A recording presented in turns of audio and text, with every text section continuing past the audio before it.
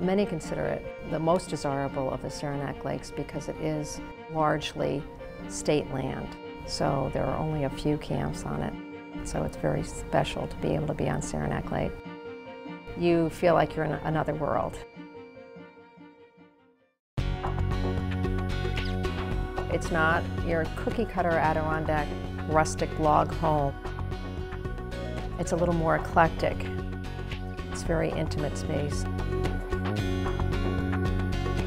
There are a lot of things about this property that today you could not rebuild. For instance, the main camp sits on a rock bluff, and the setback lines for building now are much greater than that. So you could not reproduce this same feeling and be this close to the water.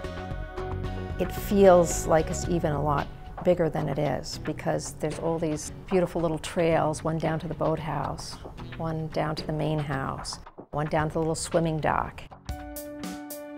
The boathouse is one of the best things about any camp, but it certainly adds to this one.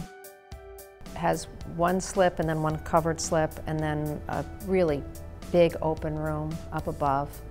It has a lot of charm. The guest house sits above a two-car garage, and it's kind of a surprise because when you walk in, there's a big open great room, kitchen, living space, 2 bedrooms. It's got a lot of possibilities. The new owner will expect to spend amazing summers and winters there and create unbelievable memories.